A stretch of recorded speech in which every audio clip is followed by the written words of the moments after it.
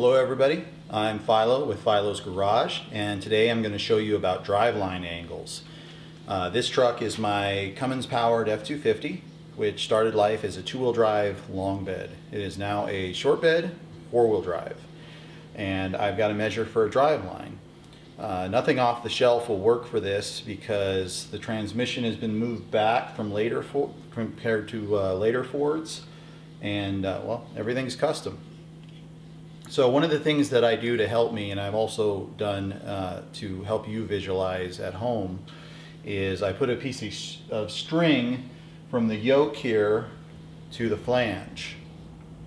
Now this right here is what they call a companion flange, and if you're going to have a driveline made for it and you don't have the adapter that goes to a U-joint, you're going to need to know the diameter of this index, whether it is male or female, and also the bolt circle, which is these bolts going around here.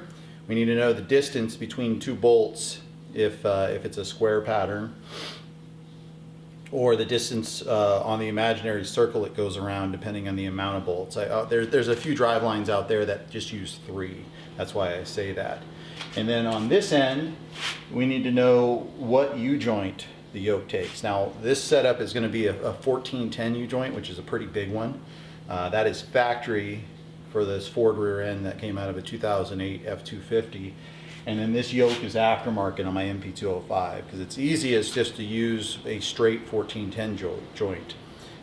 They make a conversion U-joint where you can get 1410 on one side and 1480 on the other, or 1350 to 1410. Usually you can only go one step in size. A 1350 is obviously not quite as strong as a 1410. The bigger the number, the more strength it has. And usually they grow in width and then bearing cap diameter.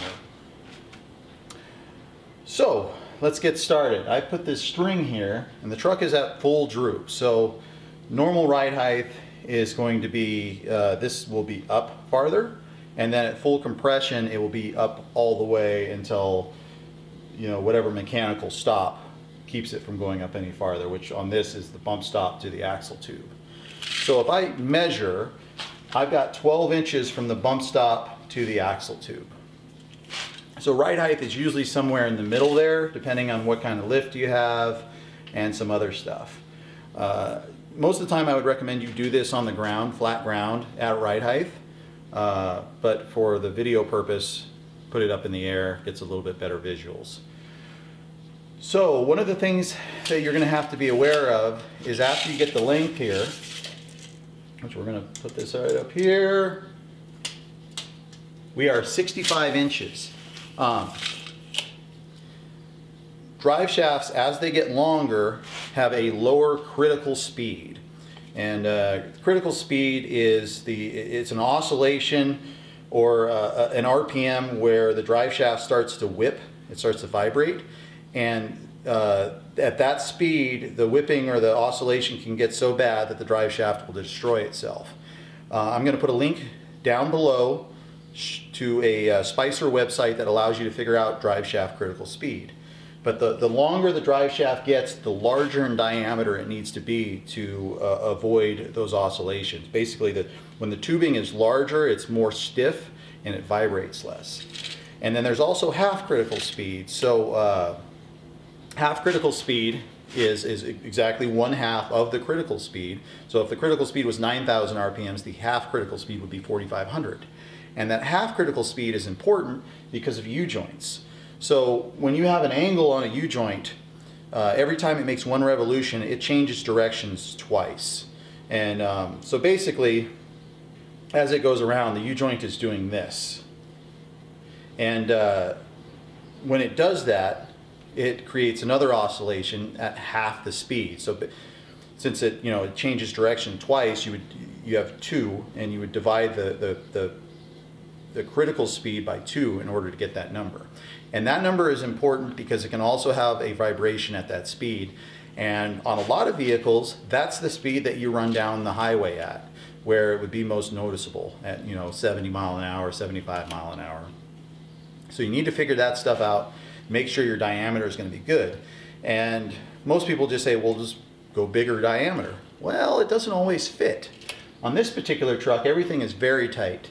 There is 2 frame cross members, this gas tank. As a matter of fact, I'm probably going to have to dent the corner of the gas tank to clear just this flange. This truck was designed for a 3-inch drive shaft probably, and a lot less power than it has now. If I went with a 65-inch shaft, I would be right at the cusp of hitting critical speed with a 4-inch shaft. I could try and get away with a 3.5-inch shaft, but it's not a good idea. So that's one of the reasons I put the string here, because it allows me to put a tape measure, and if I was going to put a 4-inch shaft, I can look 2 inches over from the center line and see how close it's going to get to this tank. And it's very close. On this particular truck, something I have to do, which I'm not very happy about, is I am going to do a 2-piece shaft. And those are very similar to 1-piece shafts. So the U-joint angles on a 1-piece shaft have to be, they have to cancel each other out. And the reason for that is a U-joint actually, as there's an angle and it's spinning, it will speed up and slow down the shaft very minutely. You can't see it with your eye unless it's an extreme angle and a very slow speed. But because of that, you need to have the 2 U-joints cancel each other out. So if you have a 5-degree uphill angle from your rear end to your shaft here, you need a 5-degree going down there. And you want to avoid perfectly straight with a U-joint. If you do 0 degrees, there's nothing to move the caps back and forth for oiling. And it basically just hammers the needle bearings in one particular spot and it destroys the U-joint. And going down the road with the suspension moving up and down, everything moves around a lot. So if that happens, the U-joint will fail quickly. So you always want to have, I don't know, half a degree of angle on any U-joint instead of perfectly straight. So back to what I was talking about. This angle has to cancel out this angle. Now when you go to a 2-piece drive shaft, you have 3 U-joints. So in order to get them to cancel each other out, this angle has to equal these 2 angles. So we'll say we're going to put 1 degree between this and the carrier bearing, so that has an angle on it. You don't want very much right here, but you want enough that it oils the caps. So we're going to put 1 degree here, and for the ease of math, normally I would just say half a degree. I'm going to put 1 degree here, and then here we're going to run whatever is here minus 1 degree. So if this is at 5 degrees, we'd be at 4 and then 1. So this side equals 5, and it's the opposite of this one, which is 5. And there's a couple of ways to change it. Most of the time, the motor and the transmission are going to go where they go, unless you're building a chassis from scratch. But on this, the transfer case cannot go up because of the floor, unless I cut it out. And it cannot go down because the transfer case flange will hit the cross member. And I suppose I could change the cross member. Most people aren't going to do that. So the things that we have control over is we can space the carrier bearing down from here, you know, with the starting point being directly on the cross member. We can bring it down to change angles. And then we can also put like little angle shims between the leaf spring and the axle to change this side. We can also adjust the leaf spring hangers or the shackle length. That's a good way to do it also. This is a fairly stock truck, so most of it should be pretty close once it's in here. But I won't be checking those angles until I actually have a drive line in here. Let's see, what else should I talk about here? Oh, U-joint phase. So as I was talking earlier, U-joints create a little bit of an oscillation or a change in speed of the shaft. So it's very important on U-joints that you clock them correctly. So let's say if you have a single 1-piece shaft, if the 2 caps that connect to the drive shaft itself are, you know, on a horizontal plane, you want them within 1 degree on the same horizontal plane at the other end. That's from the NEPCO book, that one angle, you know, one degree is the maximum misalignment. In a perfect world, you want them at 0. You want them perfectly aligned. And this U-joint clocking, it also matters on stuff like your steering. Most people don't realize it, but I've seen a lot of hot rods where we'll say, let me put this out of my hand. We'll say my fingers are yokes. And let's see if I can get it straight here. Gotta be a better way to do this. These are backwards, but they're the yokes.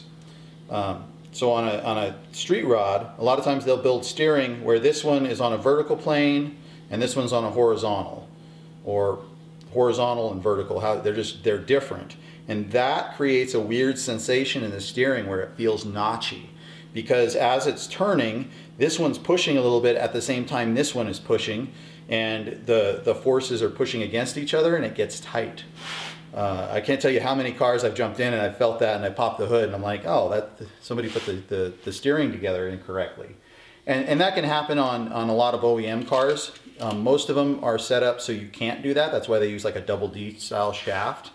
But there are a few where they're splined and they can be put together wrong. And I've also seen it on 2-piece drive shafts, because there is usually a 16 spline section for a slip.